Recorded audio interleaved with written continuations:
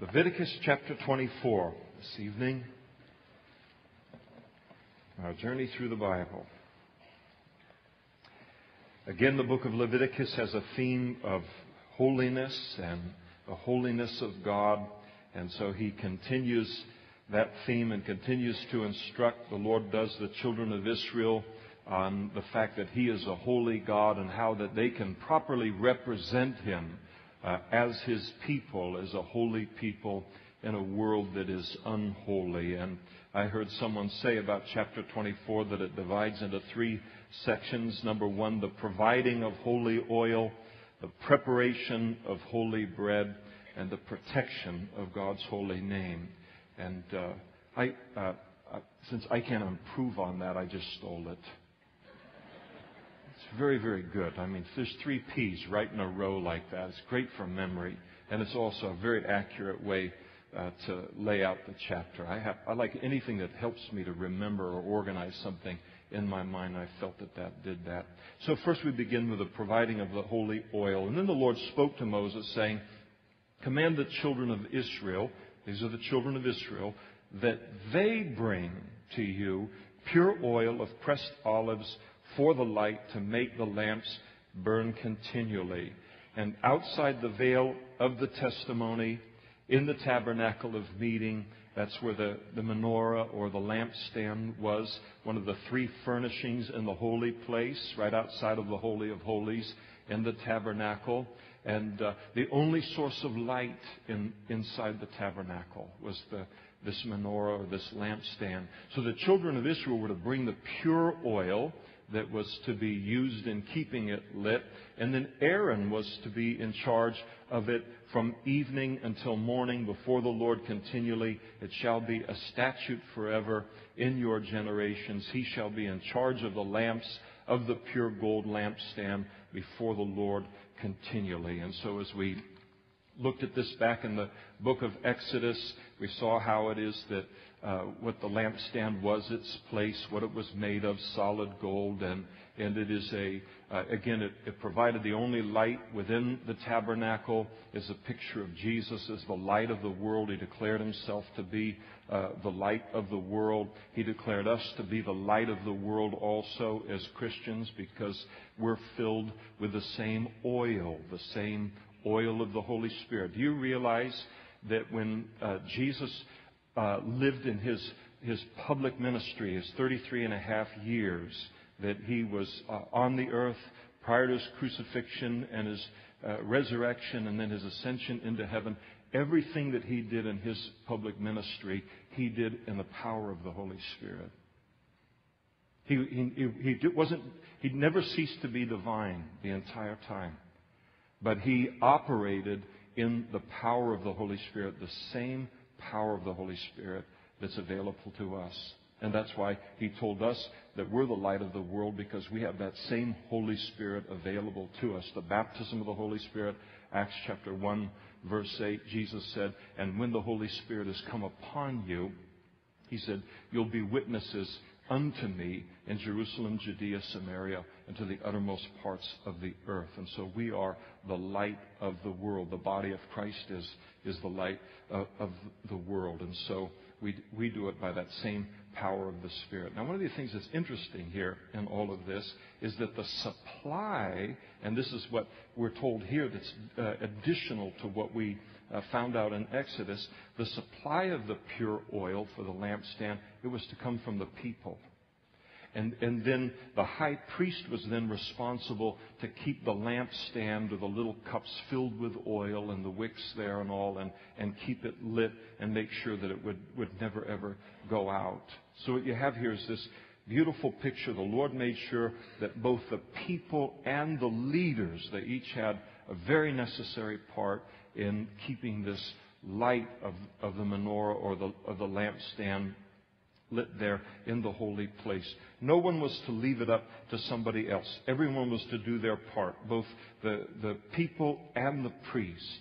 And there's a beautiful verse that brings this out as it relates to God working through our lives in the body of Christ. Of course, the ministry is, every single Christian is a minister. We're all called. You are gifted in ways that I am not and that others are not. God has put a very beautiful package together in your life for exactly what He's called you to do and be, for how you're to shine the light of Jesus in this world. And He's done that for everyone. So the people aren't to look to the leaders to pull this off, and the leaders aren't to look and say, well, you know, we just teach and do these things, but the real shining of the light that's left to the people. Everybody has a place.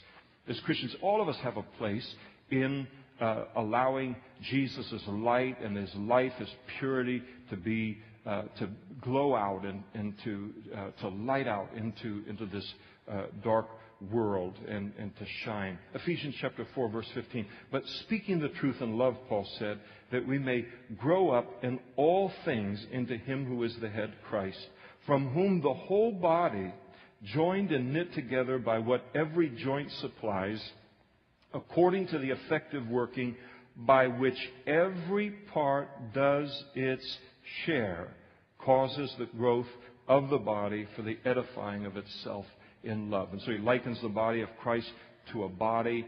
Every body part has its important place in the function of that body, for that body to be what it's supposed to be. And every part has to do its share in order for that to be the case. And so an Old Testament truth, a New Testament truth also, even in the details of how the oil was supplied for the lampstand. Then the showbread in verse 5, and you shall take fine flour and bake 12 cakes with it. The 12 cakes representing the 12 tribes of Israel. Again, we saw this in Exodus chapter 25. 2/10 of an ephah shall be in each cake or loaf, and you shall set them in 2 rows, and they would be on the table of showbread, which was a furnishing, one of the 3 furnishings in the holy place. They were to be put in 2 rows, and I like that. They weren't just to be kind of randomly thrown on there or anything. There's a right way to do things, decent and in order, and it sounds like the Lord's into symmetry too. So you asymmetrical people, you'll be improved by the time you get into heaven. We like you for the variety that you provide and the amusement that you provide to the rest of us. But you'll be cured of it soon enough. We know enough not to take you too seriously. So anyway, 2 rows, 6 in a row, on the pure golden table before the Lord. And you shall put pure frankincense on each row, that it may be on the bread for a memorial, an offering made by fire to the Lord. And so what they would do is, this bread would be changed out every Sabbath day, the 12 loaves, and they would bake 12 new loaves. They would be put on the place. Then a piece from the loaf would be, from the old loaves would be pulled away. It would be mixed with frankincense, and it would be burned on the altar. And so that's what the frankincense was about. And you shall, verse 8, every Sabbath he shall set it in order before the Lord continually, being taken from the children of Israel by an everlasting covenant. And it shall be for Aaron and his sons, and they shall eat it in a holy place, for it is most holy to him, from the offerings of the Lord, made by fire, by a perpetual statute. And so the 12 tribes again represent, or the 12 loaves represent the 12 tribes.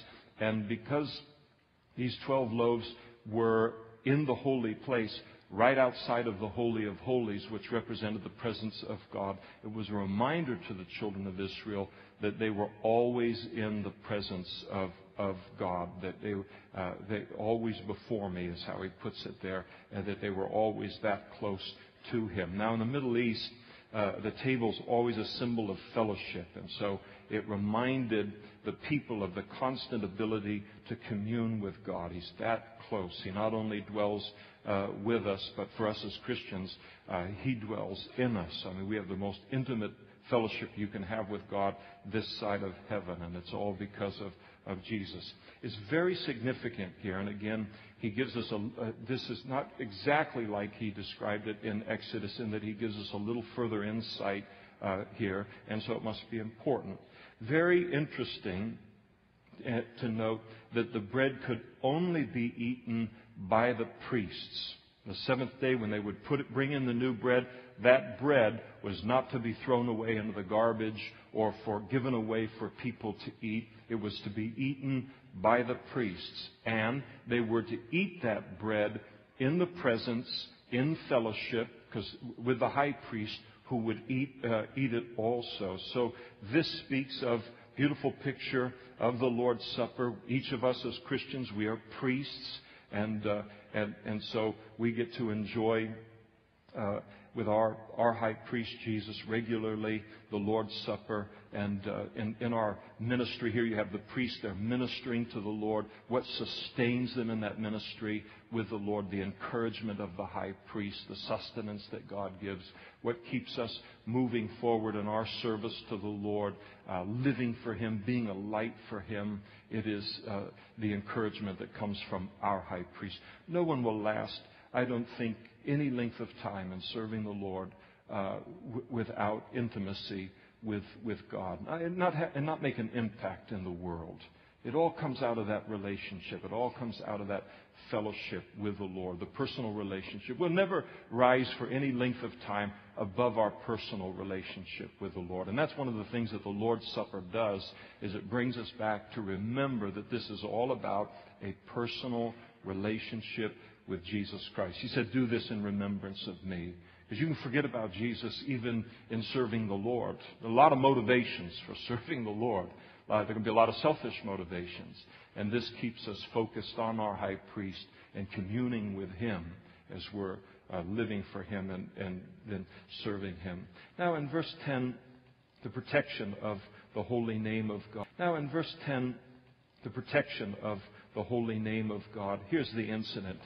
A son of an Israelite woman whose father was an Egyptian. So they're coming out of Egypt, and so probably wasn't super unusual for there to be kind of a mixed marriage this way between the children of Israel and an Egyptian. So here you have a young man who has a Israelite mother, and the father is Egyptian. And he went out among the children of Israel, and this Israelite woman's son and a man of Israel, both parents being children of Israel, they fought each other in the camp. And so some kind of a big fight, probably physical in nature, broke out. And the Israelite woman's son blasphemed the name of the Lord and cursed. And so they brought it to Moses. The mother's name was Shemelith, the daughter of Dibri of the tribe of Dan. So a fight breaks out. He curses in the midst of this fight.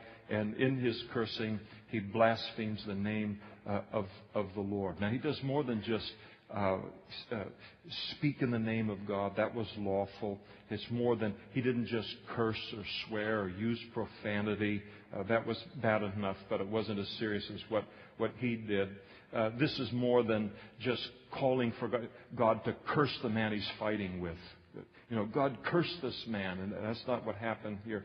He cursed the name of the Lord. And in doing so, he cursed the Lord Himself. In the Old Testament, we give people names as kind of an identification to differentiate them from the other 6 billion people on the face of the planet. And so that when we call their name across a crowded room or something, they'll recognize we're talking to them and turn, get their attention.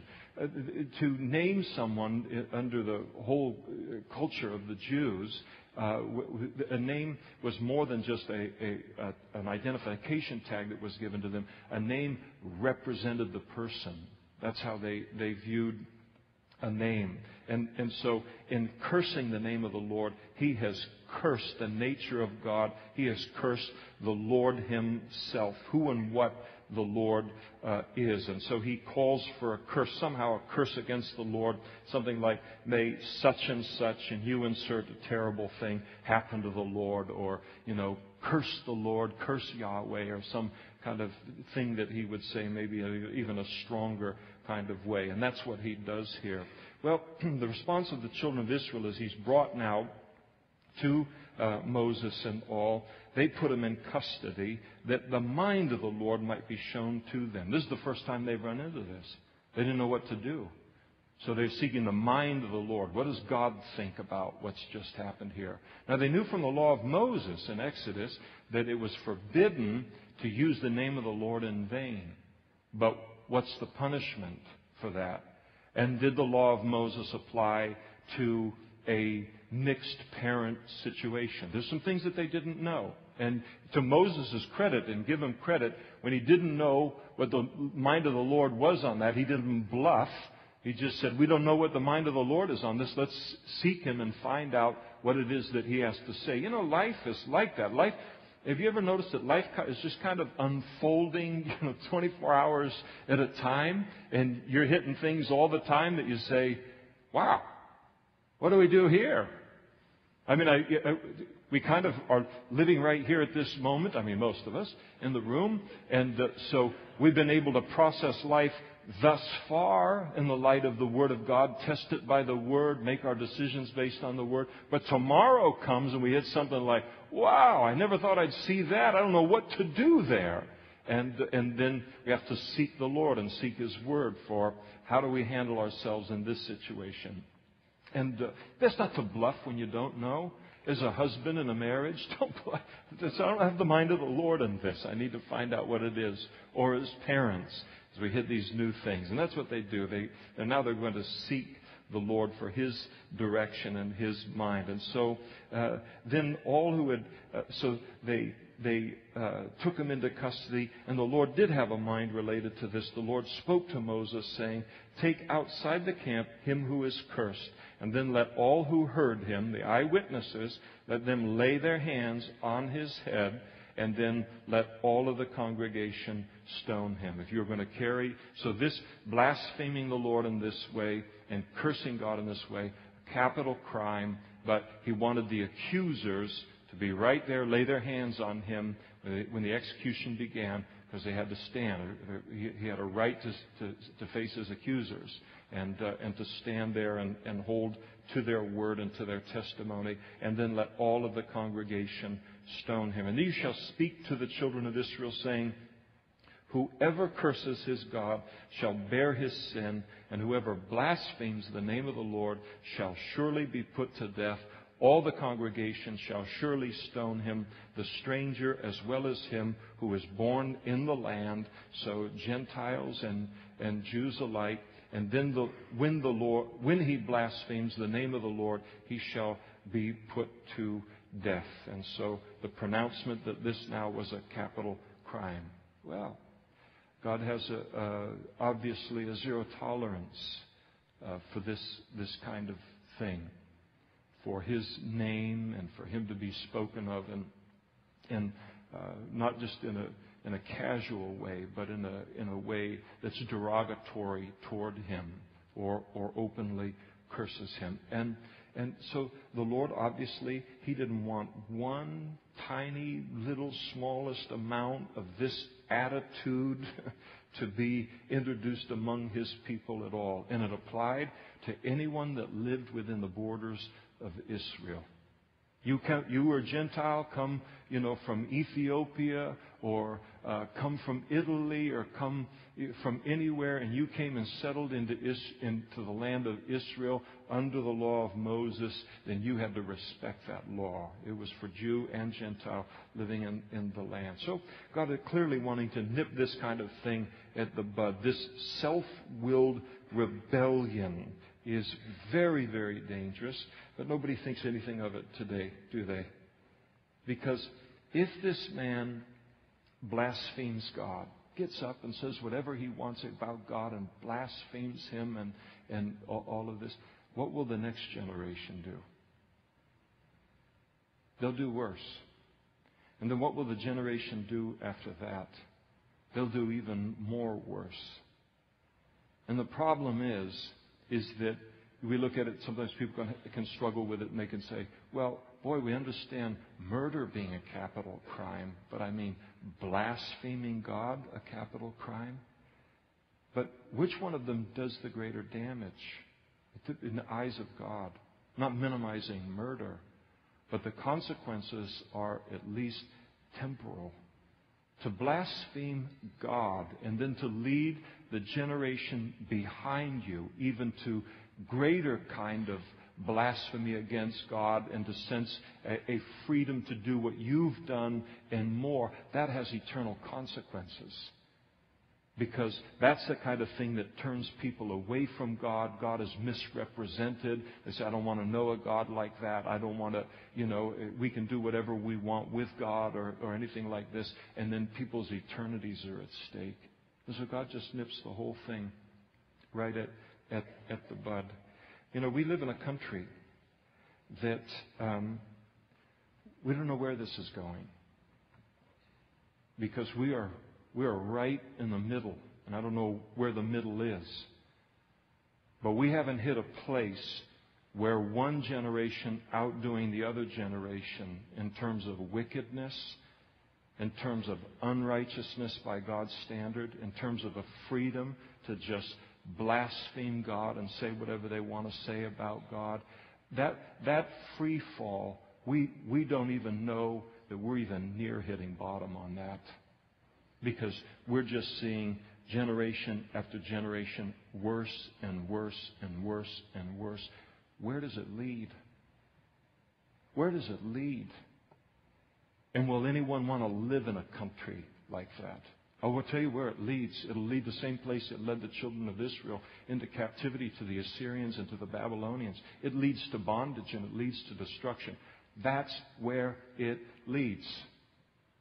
It doesn't matter what the gross national product of a nation is. It doesn't matter what kind of military they have. It doesn't matter what kind of business expertise they have. That's where it leads. When the moral base of the country collapses because of a disrespect for the true and the living God, you end up with hell on earth. And that's exactly what's going to happen in the Great Tribulation for the whole wide world. So where does God draw the line?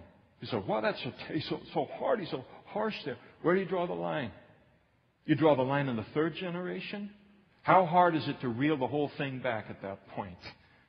How hard would it be to reel back our nation back to a morality that existed? I don't say in terms of what people were actually doing physically with their lives, but at least the definition of right and wrong. How hard would it be to take this back to the 1930s and 40s?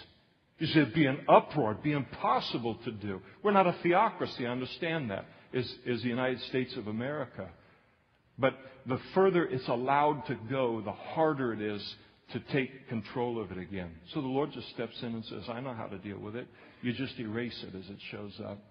And if anyone is so filled with their own self-importance that they're willing to elevate that and their self-expression above the health and the spiritual eternity of an entire nation, I don't have a problem with silencing their voice.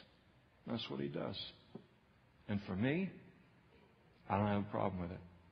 But I'm born again now. So I have a desire to live that kind of life. And I have a respect for God. And I have a respect for His Word and for His standard. So no man has a right to do that, to blaspheme God in that way. Wow. I hope everyone in the entertainment industry in the United States of America gets saved. Doesn't face the judgment. Just think about how free people are to just portray Him, say the worst things about Him, misrepresent Him. I don't even want to get into public education, but it just is terrible, and it's a big, big deal. And God uses this incident in the Old Testament to just let Him know what a big deal that it is. What if God just opened up our eyes just for 5 minutes to just show us the price that the world is paying because of its protection of the right to blaspheme God? God's going to take care of it. I don't think we should, we can't take this in our hands and do this kind of thing. But you look at what would the world be like if His righteousness, who He was, His righteous standard was the thing that was extolled and honored and respected versus tearing that down and fighting against it all of the time. You see, what the world would be on one hand under that, the beauty of that, and then what it is on a daily basis because of its blasphemy against Him. And God looks at it and says, I see the of casualties every day, all over the world.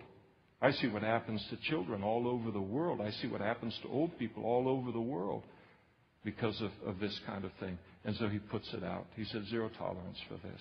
And whoever kills any man shall surely be put to death. And so capital punishment related to murder. Not talking about accidental death or manslaughter. It's talking about deliberate, premeditated murder. Now, this law goes all the way back to Genesis chapter 9, verse 6. Whoever sheds man's blood, by man his blood shall be shed, for in the image of God he made man. So he holds tight to this capital punishment for murder. And whoever kills an animal shall make it good, animal for animal. So restitution was to occur. If you killed your neighbor's animal and whatever it might be, you had to repay that exactly. And one ox of the same condition, same age, same shape for the ox that you killed or whatever, or horse or mule or whatever it might be. So restitution related to animals. If a man causes disfigurement of his neighbor, as he has done, so it shall be done to him. Fracture for fracture, eye for eye, tooth for tooth. As he has caused disfigurement of a man, so it shall be done to him. So he's lying in wait. He's got a club in his hand, jumps out from behind a tree, and he proceeds to beat a guy within an inch of death. And what was the punishment for that? Equal, right across. And one of these things of this whole eye for eye, tooth for tooth thing, three reasons for it. Number one, to establish a very strong sense of law and order in the nation of Israel. To put a fear of God and a fear of law and order in the hearts and minds of criminals. And the second reason for it was eye for eye, tooth for tooth, was in order that no sentence that would be meted out for a crime against another person, that it wouldn't be too lenient, where you would give a hand for an eye. And then what happens with the population of the nation where the sentences are too lenient? They're going to be tempted to take the law into their own hands, and God didn't want that. It's also a protection against sentences that were too strong, where you would take an eye for a hand. And that was a very strong kind of thing in that culture in those days, the surrounding nations, where they thought nothing of, okay, you do this to me, I'm going to do twice to you. And God said, no, we don't want to run the nation that way. It'll be eye for an eye and a tooth for a tooth. And so this was the way that God wanted in terms of these, other kinds of laws of assault, and how this, the sentencing was to be. It was to be guided by that. And every once in a while you'll, drive down the road or something and read somebody's bumper sticker. And it's hardly anything except network news. It's more irritating sometimes than to read bumper stickers. But I do it anyway. I'm incurable. And sometimes you read some really good ones. But every once in a while I'll see, one that says something like this: an eye for an eye leaves everyone blind. Oh. So they're just, they're slamming the Old Testament and slamming the law of Moses and the whole thing. And you just think, it really sounds, yeah, that's right. If we do an eye for an eye, we're going to all end up blind. We've got to stop this kind of thing. You carry it out, you won't want to live in a country that, bumper sticker philosophy is shallow philosophy in general. So it really sounds good on a bumper sticker, but it doesn't work out so well in real life in this fallen world. Because if you do it that way, then what you're going to end up with is all of the good people with their eyes gouged out and all of the bad people with their sight. Wake up! What world are you living in? Oh, listen, I don't want to take your eye out. Gouge my other one out too. And then we'll be at the mercy of evil everywhere. So God's a God of law and order. Old Testament, New Testament. People think, wow, that's very strong there. I'm glad that we're in the New Testament and we don't really care. We're not as strong there. It is. Romans chapter 13, verses 1 through 4 talks very much about law and order. forces that are in place within a country to protect its citizens from crime and anarchy within the borders of the land and from invasion from without. And the Lord says that they don't hold the sword in vain, in terms of capital punishment or in terms of using the ultimate force to maintain law and order. And so these principles, the same in the New Testament. Whoever kills an animal shall restore it, but whoever kills a man shall be put to death. Man is, this will be shocking for some, man is more valuable than animals. Now, I do not say that man is better behaved than animals.